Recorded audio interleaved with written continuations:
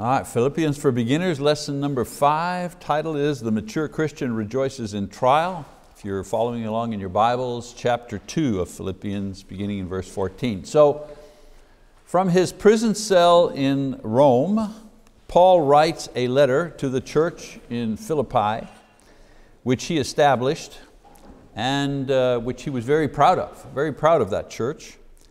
And to these brethren who are remaining faithful and fruitful in good works, he sends a message of encouragement. And the message is to continue pursuing spiritual maturity and the blessings that come from spiritual maturity. And he breaks down this idea of Christian spiritual maturity into specific virtues and practices that they ought to cultivate.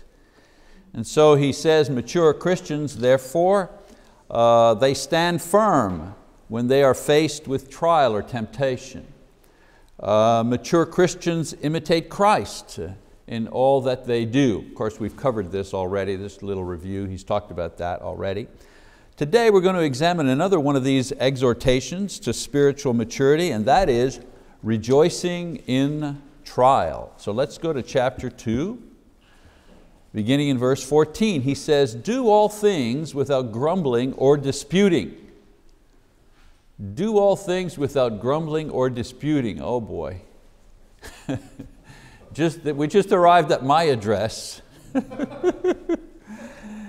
You know, we need to remember that Paul has just explained how he manages to rejoice even though there are some who are preaching the gospel with the express purpose of trying to provoke him to jealousy and envy of their success while he languishes in prison. So here he lays out the basic attitude for everyday successful living. He says, do all things, not just the things you like to do all things, he says, without grumbling or disputing. Interesting words. Grumbling means to mutter or to murmur or to complain. Seeing the negative, pointing out what annoys us and sharing that with other people. Usually muttering includes a charge against those we think responsible for what we disagree with. Now the problem with grumbling or complaining is twofold, and we're talking in life in general, but in the church. First of all, it poisons the atmosphere. Since nothing is perfect to begin with, it's easy to point out faults and weaknesses and spoil whatever good there may be about a person or a situation. It's easy to find what's not good. About ourselves. It's the easiest thing in the world to find all the places where we fall short, and it's easy to find that about other people. Grumbling also it's contagious because it appeals to man's fleshly and sinful nature. Grumblers usually form a complainers club. And they impose their negative attitude on those around them. And it's people like to join that club, the complainers club. Nothing kills the momentum of a good idea or impetus to make necessary changes than constant grumbling from the complainers club. I've known many deacons and hard workers in the church or even elders who just, at some point they just say, okay, this is just, this is not worth it. I can't go on anymore. I'm so tired of being criticized for every little thing. You do one thing in the church, you got 500 critics. And I don't blame them. It's a discouraging thing. It's one thing if you're being paid $1 million to do something and people criticize you, okay, fine, you got your $1 million, be quiet, take your money, go home. But if you're doing something and you volunteered to do it out of the goodness of your heart and for the love of the Lord to serve other people, and they complain about you, that's a very heavy burden. And then he talks also about disputing, questioning, second guessing. Now, there's nothing wrong with asking a question or trying to understand or better understand a situation or something that's asked of us. I need more information to be sure I know what you want me to do. That's fine. But in this case, however, the questioning is part of the grumbling and complaining. So Paul is referring to what people who doubt or refuse to submit do in their resistance to something or someone. They challenge or question or resist the authority, the necessity, the fairness of what may be taking place in the church. Or they reason against the thing that they are complaining about. Now remember the context in which Paul exhorts them to avoid this type of behavior. Okay? He's not just throwing this out in a vacuum. In verse 12, he has told them to work out their salvation in fear and trembling. In other words, mature Christians understand that in their walk of faith with the Lord, there will be an effort by Satan to undermine their belief through various trials and temptations, even direct attacks on their souls. You know when he says, work out your salvation in fear and trembling, it's not fear and trembling of the Lord. He's on your side, He's on our side. I'm not afraid of the Lord. No, he said fear and trembling because there are people out there who want to destroy you. Don't be naive. Christianity is a serious business. It's life and death stuff. Fear and trembling because some have fallen away or succumbed to temptation and they've lost their salvation as a result. So yeah, of course, be afraid. Be serious about your faith, your soul.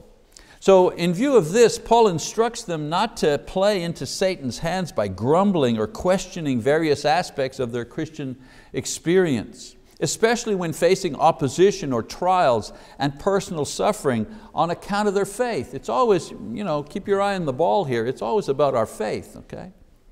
For example, doubting God's love when suffering or on account of one's faith. You do something right, you do something for your faith and it blows up in your face. And he's saying the natural human tendency would be, well God, why did you do this to me? Well, God's not doing that to you. God's not the one that does bad things to hurt you. It's the evil one that does that. God may permit it. He'll permit it to happen to test your faith. Or complaining about the difficulty or the inconvenience of various types of service or conduct required of us. Or various complaints or questions concerning the conduct, the sincerity, the value, the authority of fellow Christians, especially those who are responsible for teaching or leadership in the church. Favorite pastime in the church, yeah, let's chew on the elders. Let's have lunch and chew on the elders for a while.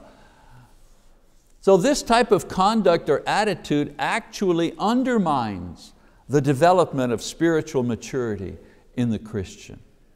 Those who grumble and dispute are not usually the ones we look to for encouragement or leadership or an example of Christian maturity. It's not the complainers club that are usually in charge of doing the heavy lifting in the church. He goes on, verse 15 and 16, he says, so that you, don't do this, don't grumble and complain, so that you will prove yourselves to be blameless and innocent, children of God above reproach in the midst of a crooked and perverse generation, among whom you appear as lights in the world, holding fast the word of life, so that in the day of Christ I will have reason to glory, because I did not run in vain nor toil in vain. So in these verses, Paul explains how those who avoid these things will be viewed, and the rewards awaiting not only those who refrain from this type of behavior, but also for the one who taught them how to be mature in Christ, meaning himself. So another word here for innocent, he says be blameless and innocent. Another word for innocent, very interesting in the Greek. Another way to translate it is to be unmixed. When we think innocent, we think I didn't do anything wrong, I'm not guilty. But when we hear the word unmixed, that sheds a whole new light on the attitude.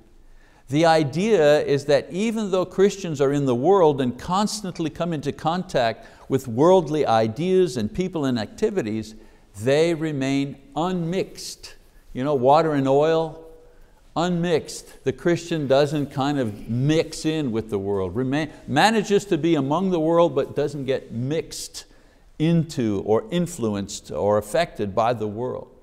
So he says this conduct, coupled with the fact that they also obey and proclaim the gospel, produces light in the dark world of ignorance and sin and death. So in verse 16, Paul rejoices in this fact because it means that his work as a teacher and mentor, as well as his personal suffering for the cause of the gospel, will not be for nothing. Let's face it, he's given everything in his life, his health, his wealth, his freedom. He's in jail because of his role as an apostle. He's given everything. When they say the team left everything on the field, well, he's left everything on the battleground. And he's saying, if you people succeed, meaning if you people are successful in maturing as Christians and you remain faithful, the comfort to me is my life hasn't been a waste of time. Your success helps me suffer the things that I'm suffering because I didn't work in vain, I didn't preach in vain, I didn't teach you in vain. My time was not for nothing with you. Verse 17 and 18, he says, but even if I am being poured out as a drink offering upon the sacrifice and service of your faith, I rejoice and share my joy with you all. You too, I urge you, rejoice in the same way and share your joy with me, verse 17 and 18. So even though Paul was confident in his imminent release, we talked about that in chapter 1, he was in jail twice in Rome, so this is the first time, and he really felt he would win his case once he came before the emperor and so on and so forth. He really felt he was going to be released. So even though he was confident of his imminent release, he looks to the future and his probable end as a martyr. He sees the writing on the wall. Things are not going good. He may win his case here, but he sees the tide is shifting against Christianity in the capital, and he foresees trouble ahead. And so he's thinking, if there's trouble with Christianity, the first to go are going to be the leaders, and he's one of the leaders. So in Jewish worship, a drink offering, what he mentions here, in Jewish worship, a drink offering of wine was poured out on the side of the altar.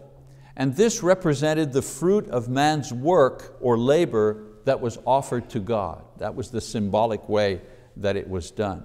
So Paul says that he rejoices in the fact that his work or ministry on their behalf is and will probably be offered up in the future through martyrdom. He's going to be a sacrifice offered because of the work, because of this church.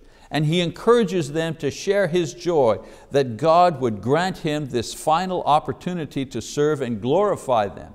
He's thinking, boy, if I die for the faith, it's the best thing that God could have used me for, as a martyr for the faith. Now, it's interesting that he uses the drink offering, you pour something out. He uses the drink offering imagery of poured out wine because as a Roman citizen, his execution would be by decapitation, because it was against the Roman law to crucify a Roman citizen. Now, Peter, when he was executed, was crucified, and history tells us he was crucified upside down, not wanting to be crucified the same way that Jesus was. And other Christians were crucified, or they were impaled on posts and covered with tar and set on fire, to serve as like lanterns, in the gardens of the emperor. It was a horrific death, But because Paul was a Roman citizen, they were not allowed to execute him in this way. And so his execution would come through decapitation. The idea is when you're decapitated, there's a gush of blood that comes out, obviously, when your head is cut off. And so he makes the imagery, the wine, the red wine is poured out, and I'm going to be poured out. So there's a kind of a parallel there, imagery between the sacrifice and the type of death he thinks that he may experience in the future. All right, So Paul leaves the lofty vision of his probable martyrdom in the future, and he returns quite abruptly in this passage to matters at hand, namely some information about two of Paul's co-workers, Timothy and Epaphroditus. Both of these men, examples of mature Christians. So he's talking about high things, my possible death in the name of Christ, and then almost like whiplash, he comes back and says, oh, and by the way, let me tell you about Timothy and Epaphroditus. After all, it's a letter. He's sending a letter, and he's given information in the letter. So we go to Timothy. Before we read, let me give you a bit of information about Timothy. Well, we first encounter Timothy in Acts chapter 16 while Paul was on his second missionary journey. Timothy was from Lystra. This was northern Galatia, which is modern day Turkey. Timothy was part of a church that Paul had established around 49 to 53 AD. Timothy's mother Eunice and grandmother Lois were Christians. His father was not. His father was Greek. He was an unbeliever. Timothy joined Paul in 51 AD and along with Luke was one of Paul's closest traveling companions. He ministered to Paul while Paul was in prison, as we see here in the book of Philippians. And he seems to have been a kind of timid man, not an aggressive, go get him type of guy. He was a timid man. He didn't deal well with confrontation, and he often had stomach problems, stomach issues, ulcers, he's a queasy stomach. Find out about that in 1 Timothy 5:23. He was commended into ministry by Paul and the elders of the church, and eventually Paul sent him to the church in Ephesus to work with that group of people. So now that you know a little bit about Timothy, let's read verse 19. He says, "But I hope in the Lord Jesus to send Timothy to you shortly, so that I also may be encouraged when I learn of your condition." Remember, Paul expects to be released, but this has not yet happened.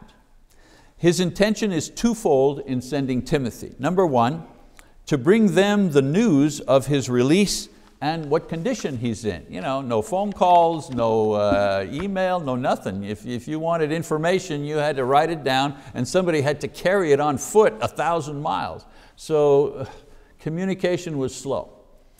Secondly, he wants to send Timothy to bring information, and secondly, to assess their situation and bring news back to Paul about the Philippians. How's the church doing? Ask people, meet with them, find out how everyone is doing, and then bring that information back to me. So Paul's hope is that Timothy will both bring and return with good news that will encourage everyone. So let's read. He says, "For I have no one else," speaking of Timothy now, "for I have no one else of kindred spirit who will genuinely be concerned for your welfare. For they all seek after their own interests, not those of Christ Jesus. But you know of His proven worth, that He served with me in the furtherance of the gospel like a child serving his father. Therefore, I hope to send him immediately, as soon as I see how things go with me, and I trust in the Lord that I myself will also be coming shortly." Paul here describes Timothy as one who cares about the church, specifically the Philippians, as much as he does. They're equally yoked in their concern for the welfare of the Philippian brethren. He contrasts Timothy with the preachers that, remember he talked about the preachers who were just preaching out of jealousy and envy for money, whatever. He compares Timothy's attitude to these guys that we've talked about in the past. He compares Timothy with the preachers he spoke about in the first chapter, that's it. Men who preached for gain or to provoke jealousy and envy in Paul. Timothy, he says, on the contrary, is not like these men, having faithfully served with Paul and considered by Paul not simply a co-worker, but a beloved son serving his father. Very much like Jesus served the Father, Timothy serves Paul. This person that Paul loves as a son, who is a faithful and mature Christian worker, will be sent to encourage them as soon as Paul has definite news about his release from prison, which he thinks to be soon. I've said it before, it's just so amazing. It's so human. People read the Bible and they see it way up there in the sky. He's right, he's in jail. He thinks he's going to be released, but the wheels of justice turn very slowly. We're not talking about days, we're talking about months and months. It's looking good, but it may not be till the fall and we're only in February, that type of thing. So he says, I'm going to send, I'm writing to you. I'm going to send you some news about what's going on with me and what I think is going to happen. And Timothy's going to deliver the letter, and I want him to find out what's going on with you people. And then he's going to come back and bring that news back to me. And that way you'll be encouraged knowing that I have hope to be freed, and I'll be encouraged because he'll bring news back from you guys that you're doing okay, that you're hanging in there, that you're being faithful. So human, so natural. So in the meantime, he wants to send Timothy, and Timothy will come back, but in the meantime, he's going to do something else. In the meantime, he's going to send Epaphroditus, because he wants Timothy to stay with him until he finds out what happens legally. That may take some time. So we're going to find out about Epaphroditus. Epaphroditus, this brother, sometimes referred to by the contracted form of his name, Epaphras. So Epaphras, Epaphroditus, Michael, Mike, Epaphras, Epaphroditus. The name means handsome, not Mike, Epaphroditus means handsome, is referred to as one who first preached to the Colossians, Colossians 1:7, and was sent by the Philippian church with a gift for Paul and to find out about his circumstances. So Epaphroditus, he comes from that area, Philippi, and he brought a gift, money, to Paul while he's in jail, bringing some news from them and wanting to get news from him. Now we don't have a lot of information about Epaphroditus other than his appearance here with Paul and a reference to him as one of the early missionaries who may have planted the church in his home city of Colossae. The letter to the Colossians, well, the Colossians were in Colossae and Epaphroditus was from Colossae. So we believe that he's the one that planted the church there, not far from Ephesus. So let's read a little about him in Philippians. He says, "But I thought it necessary to send you Epaphroditus, my brother and fellow worker and fellow soldier, who is also your messenger and minister to my need." So Timothy has to stay until he finds out what's going to happen with me, but in the meantime, I'm going to send Epaphroditus to give you news. All right? So Paul's going to wait until he has definite information before sending Timothy. He sends Epaphroditus at the same time saying, thank you for the gift that you sent from him. Again, not much personal history or historical information in the Bible about this man, but the little we do have points to a very good picture of a mature Christian servant. Listen, in just one passage, note what Paul says about him in one verse, verse 25. He calls him a brother in the Lord, so he belongs to the Christian family. He calls him a fellow worker, a helper in the task of preaching and teaching the gospel. He calls him a soldier, someone to carry the fight on with Paul. He calls him a messenger, not a messenger boy, but a duly appointed commissioner sent by the church for a specific task. He calls him a minister. He was specifically sent by the Philippians to serve Paul's needs while in prison, not simply sent to deliver a gift of money for his support. Big difference. So Paul adds an explanation concerning Epaphroditus' return. Apparently, he was sent to stay and help Paul in his work, but shortly after his arrival in Rome, Epaphroditus fell seriously ill.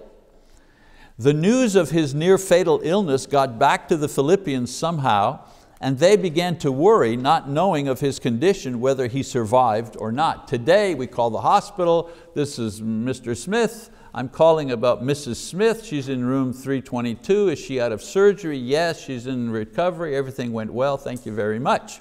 In those days it wasn't like that, obviously. The news took months. So we read in 226, he says, because, speaking of Epaphroditus, because he was longing for you all and was distressed because you had heard that he was sick. For indeed he was sick to the point of death. But God had mercy on him, and not on him only, but also on me, so that I would not have sorrow upon sorrow. Therefore I have sent him all the more eagerly, so that when you see him again you may rejoice, and I may be less concerned about you."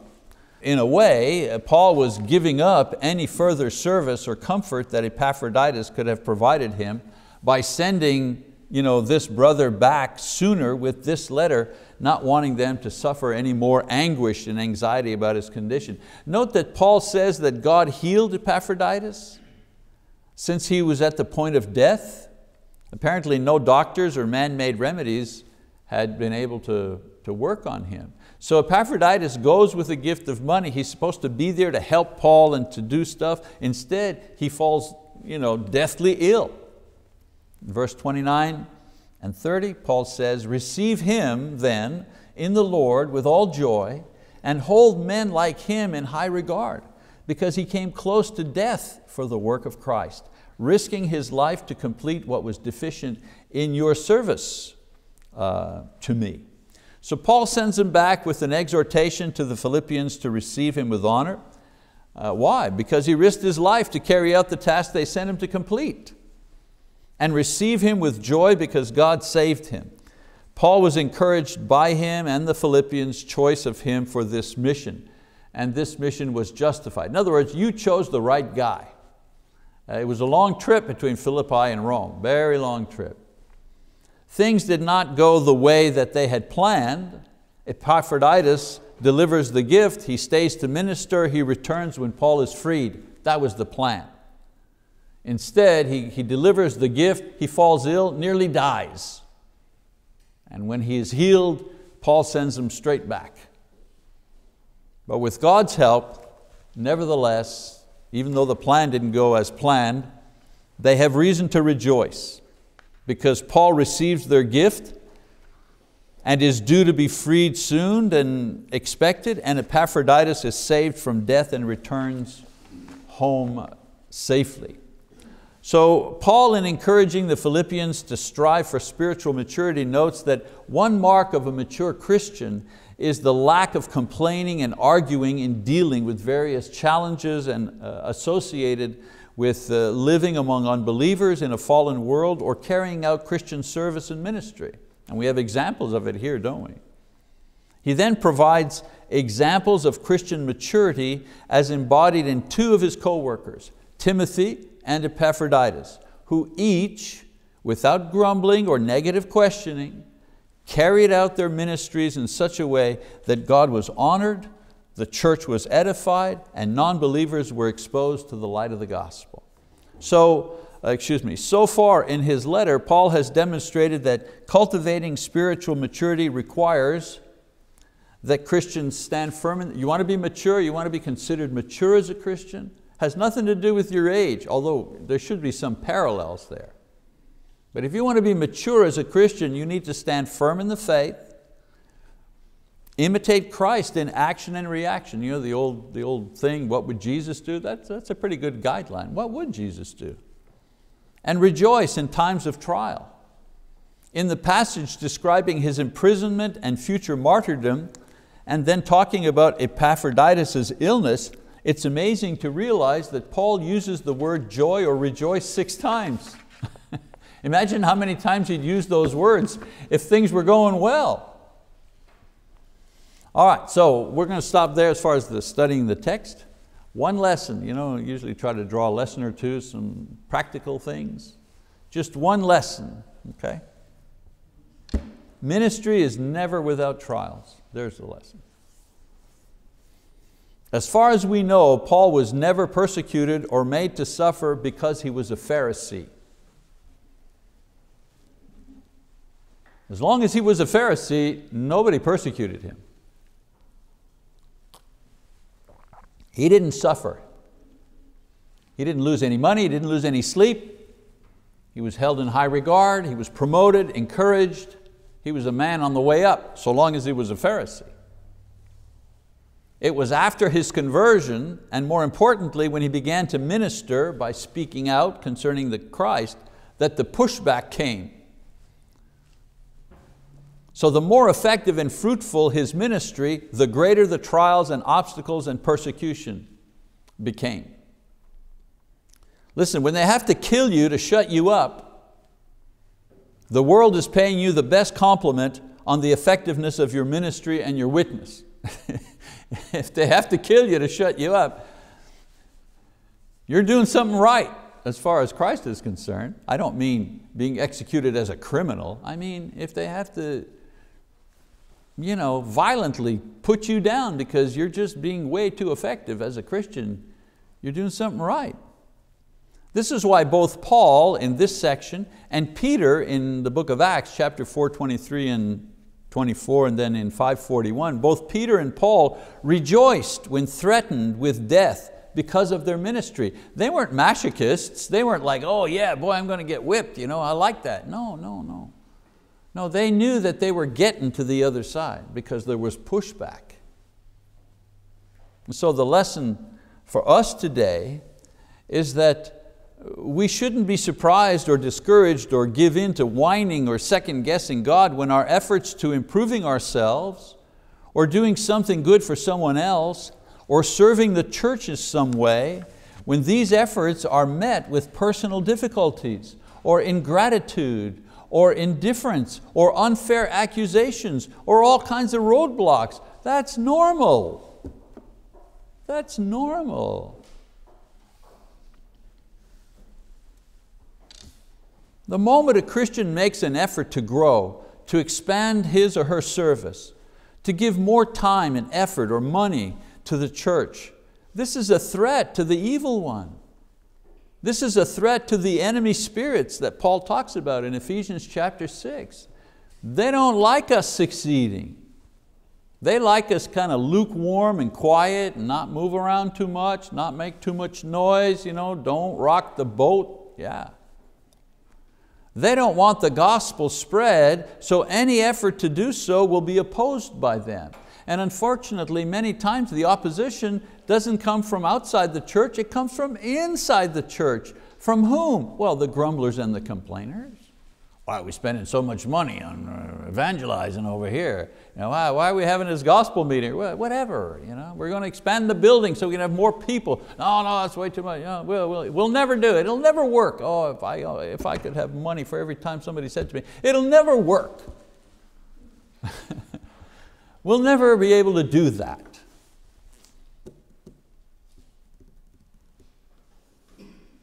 The opposition don't want people to believe, so they will fill the road to belief with all kinds of obstacles, temptations, false teachers, hypocritical Christians. They don't want Christians who are sitting on the bench to get into the game playing offense, and their most subtle and vicious and powerful attacks are reserved for Christians who want to mature, who want to become more like Christ. So our chances of meeting and overcoming our enemy in our efforts to mature in Christ will greatly increase if we know that there is an enemy and he will attack. If you decide that you're going to, I'm going for it. I don't like where I'm at as a Christian, I'm going to take the next step, whatever that next step is. You can be sure that you will hit opposition. Now, on the other side, we need to remember God equips us for the eventual attack. He provides us His word. He provides us His Spirit. He provides us the church. And He intervenes so we don't become overwhelmed.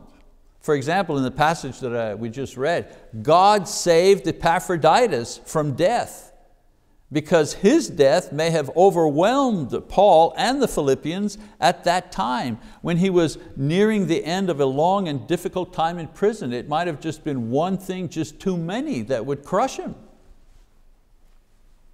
So Paul rejoiced and encouraged the Philippians to rejoice despite these trials, because they knew that their suffering was caused by and in service to the gospel of Jesus. They suffered as he suffered.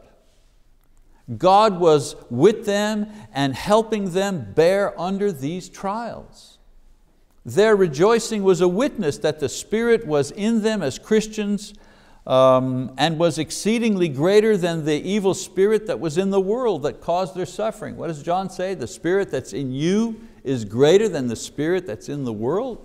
There's a spirit in the world, and he is against and opposes faith. But there's a spirit within us that wishes to proclaim the faith and do the works that God has put before us in order to lift up the name of Jesus Christ. In the end, their rejoicing in the midst of trial signaled that even though they may have lost the physical battle, they won the spiritual war. And that's our battle. We're small, Christians, we have a small voice. We don't have a very big stage. Some Hollywood actor wants to shout out some obscenity about something. His face will be on the front page of the news, or her face will be on the front page of the newspaper, all over Facebook and whatever, a gazillion hits. You want to say something that's actually true from God, they don't give you the time of day. Brothers and sisters, it isn't by accident that all the platforms that control communication are held by non-believers. This is why, again, I'll plug Bible Talk. This is why, and Bible Talk is not the only ministry, but ministries like Bible Talk, we push back. We use their platforms to push back with a message of faith, with the message of Christ. Okay, that's our class for today. We're going to keep right on going until we finish. Thank you for your attention.